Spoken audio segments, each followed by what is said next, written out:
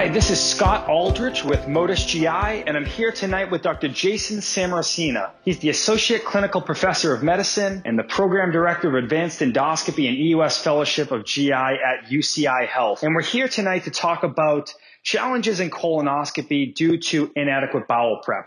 Scott, it's a pleasure to be here in this call with you and, talking about this. So when we're talking about maybe more critical patients that are unable to tolerate a prep, can't hold it down for some reason or another, and are presenting for their colonoscopy with inadequate bowel prep, we're just wondering, what options you have for those patients and how you handle them at UCI. So, what we've typically done is really what we've done for years and years. And if we have an inpatient on the floor, when we go see them in the morning to assess if, they can come down for their colonoscopy, it's usually talking to the patient, talking to the nurse, and understanding, what the color of the effluent is that's coming out. And if that effluent isn't clear, yellow, and there's still some solid component to that patient will be taken off the list for today, and they will be given more Go Lightly solution, which is sort of our standard preparation in the hospital. That patient will then have to prep for that day. And then the next morning, we'll go back and do the same thing again and assess their effluent and see if they're kind of meet the criteria for coming down. And if they don't meet the criteria that day, the same thing happens. There's another gallon of Go Lightly. Sure. And, they're just, stuck with trying to get their effluent clear. And we essentially, often just leave them up on the floor till we get the result we're looking for before we bring them down. And the reason for that is, GI lab resources are valuable. And if we bring down a patient and we do a non-diagnostic study because of poor prep, we've sort of wasted everybody's time, added risk to the patient unnecessarily. And so that would be, our rationale for doing that. Is there a typical length of stay for these delayed patients? I know obviously you probably, without looking at the statistics, wouldn't be able to put a number on it specifically for your institution, but is there a sort of a typical delayed length for these patients that are unable to prep? Not typically, but it's really not uncommon for somebody to be delayed by at least one day. And it's a full 24 hours. It's not really our practice to say, oh, let's give them, 4 more liters like in the next 3-4 hours and see if we can add them on for the afternoon. It typically just is the practice to oftentimes, get them to slowly prep throughout the day, maybe prep a little bit quicker towards the afternoon, evening, and then sort of get ready. So it's at least a 24-hour period.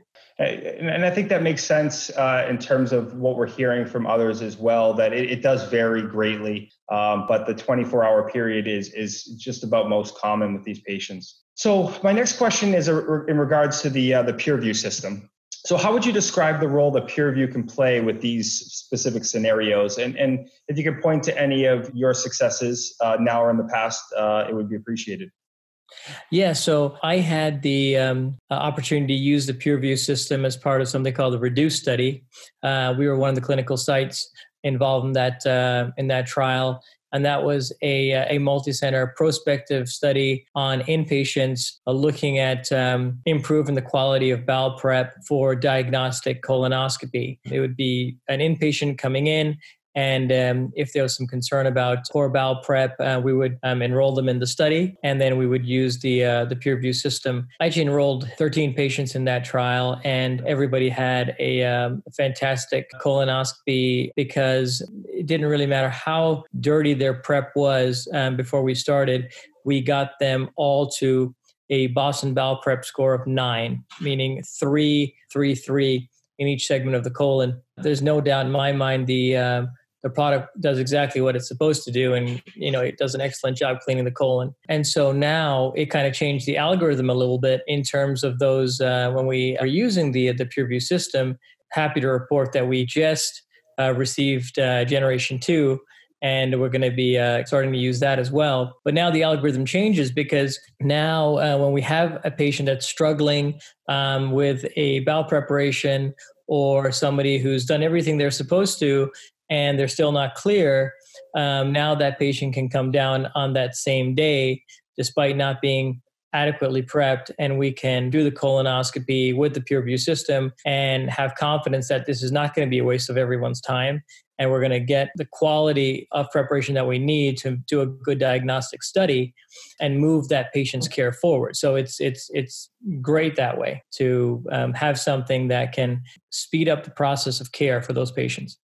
I like that. A good diagnostic study and being able to move that patient's care forward, because I think that's really two important benefits to the PureView system, overall. So I'm glad you were able to touch upon those things.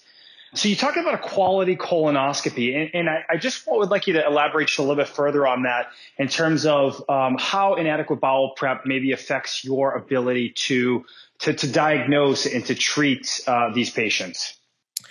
Right. So, I mean, one of the most important things when it comes to colonoscopy is preparation. Poor preparation leads to missed diagnoses.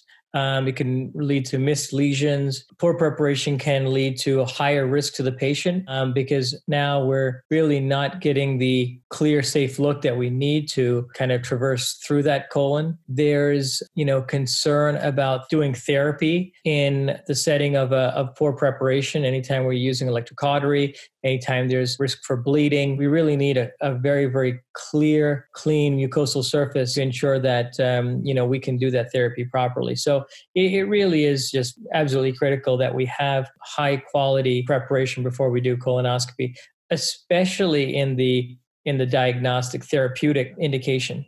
Great. Well, look, Dr. Samarasena, that's all I had for you today.